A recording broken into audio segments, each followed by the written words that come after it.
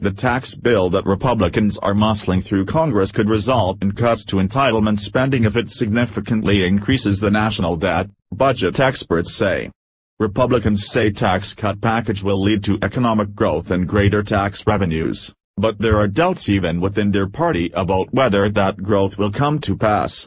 The Joint Committee on Taxation, Congress's official budget scorekeeper, estimated the bill would cost $1 trillion over a decade even with economic growth taken into account. Senator Bob Corker, R. Tennessee, opposed the bill for that reason.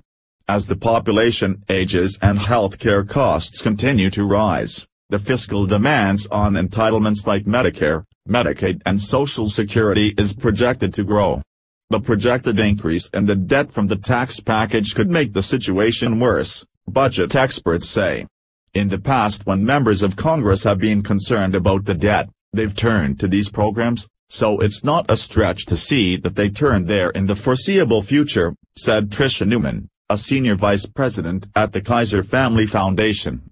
If we are talking about the kinds of deficits that are projected from the tax bill, entitlement cuts are definitely on the table, said William Hoagland, a senior vice president at the Bipartisan Policy Center. Democrats and activist groups are seizing on the potential threat to entitlement programs to try and stop the bill and rally their base for the 2018 elections. They have run television ads warning the bill would result in a $25 billion cut to Medicare, and Senate Minority Leader Charles Schumer, DNY, has repeatedly said the bill will gut the program. During an exchange on the Senate floor Thursday evening, Senator Bernie Sanders, IVT, asked Sens.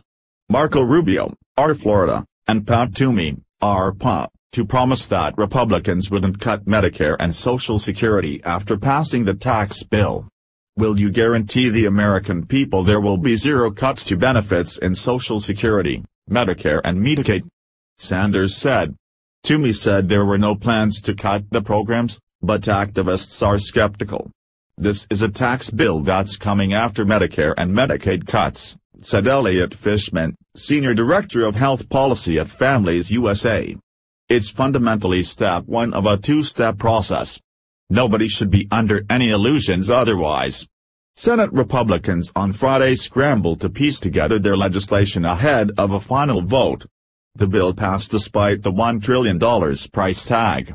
Corker wanted to add $350 billion in automatic tax increases to reduce the bill's impact on the debt, but other Republicans balked. He originally called for a tax increase trigger, but that provision ran into issues with the Senate parliamentarian and couldn't be included in the bill. On Friday, Corker announced his opposition to the legislation. I wanted to get to yes. But at the end of the day, I am not able to cast aside my fiscal concerns and vote for a legislation that I believe, based on the information I currently have, could deepen the debt burden on future generations, Corker said in a statement. Corker's worries about increasing deficits were not echoed by other rank-and-file Republicans or members of leadership.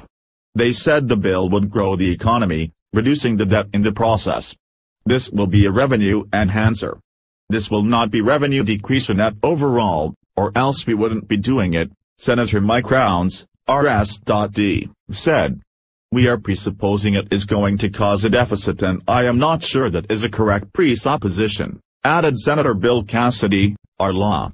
Republicans are also facing the possibility that the $1 trillion tax bill will trigger deep, automatic cuts to Medicare next year unless Congress stops it from happening.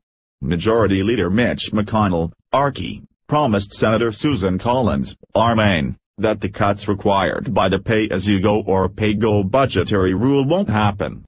Collins was a key holdout, and she said the personal promise from McConnell helped win her support for the legislation. McConnell on Friday issued a joint statement with Speaker Paul Ryan, R-WIS, saying the pay-go cuts won't happen. Congress has readily available methods to waive this law, which has never been enforced since its enactment. There is no reason to believe that Congress would not act again to prevent a sequester, and we will work to ensure these spending cuts are prevented, McConnell and Ryan said. Lawmakers have voted numerous times in the past to waive the rule, but they need the support of Democrats, who have so far been reluctant to offer it.